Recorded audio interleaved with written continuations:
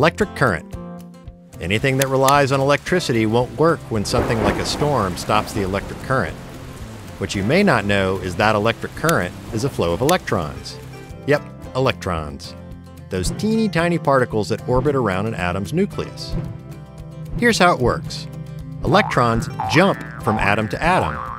Then, with a material like copper wire acting as a conductor, these charge carriers go with the flow, creating an electric current. It's like a conga line of electrons. The electricity that flows through the wires in your home is an alternating current. That means it can reverse direction. A current from a battery goes in only one direction. That's called direct current. Whether it's AC or DC, the electric current is measured in amps. And the voltage is the pressure put behind the amps to make it higher or lower. Amazing what a little peer pressure among electrons can do when they flow in a current.